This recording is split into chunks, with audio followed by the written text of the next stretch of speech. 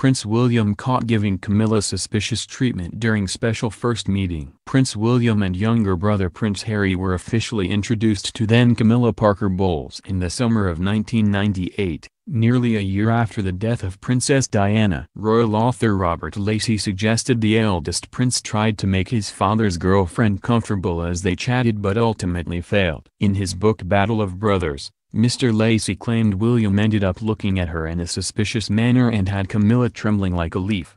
He wrote, "Her first instinct was to bolt when Charles told her that Wells was on the way. But she powdered her nose, put on a brave face and smilingly bobbed William a curtsy." William kept his composure, but this appeared to have Camilla even more anxious because of the momentous occasion. Mr. Lacey continued, "William appeared quite unruffled by the encounter, but the momentous meeting had left Camilla, by her own account, trembling like a leaf." The royal author suggested the Duke of Cambridge had wanted to give Charles and Camilla the acceptance they had yet to secure from the public. The pair had been known to be in a relationship, but the brutal divorce from Diana had left the Prince of Wales struggling to have his new romantic liaison accepted. Charles and Camilla would be able to appear in public for the first time only in January 1999. When they were spotted leaving the Ritz after a party marking the birthday of the Duchess' sister. Prince William had been informed about his father's relationship years earlier when he confronted Princess Diana about the state of their marriage. In a BBC Panorama interview broadcast in 1995,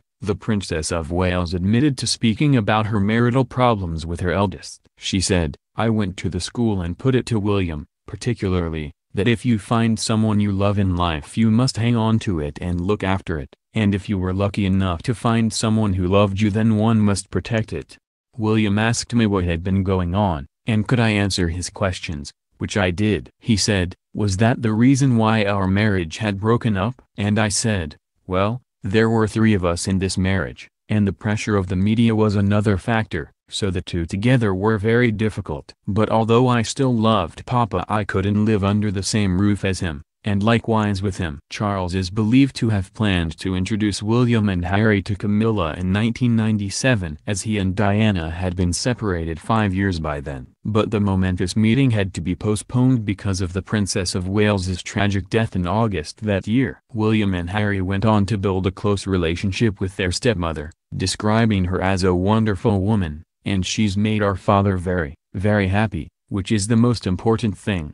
The royal brothers stood by Charles's father when he and Camilla finally married in 2005, and they also developed a close relationship with the Duchess of Cornwall's children from her first marriage, Tom Parker Bowles and Laura Lopes.